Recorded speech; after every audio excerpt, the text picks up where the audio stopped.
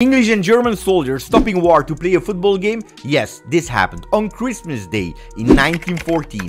It's a beautiful, fantastic image. A German saying, "Tomorrow we no shoot, you no shoot." A ball emerging from somewhere, a pitch marked out, a referee, all sides cheering for their team. Well, that's probably a bit exaggerated. There was no big organized thing, but actually a series of mini truces.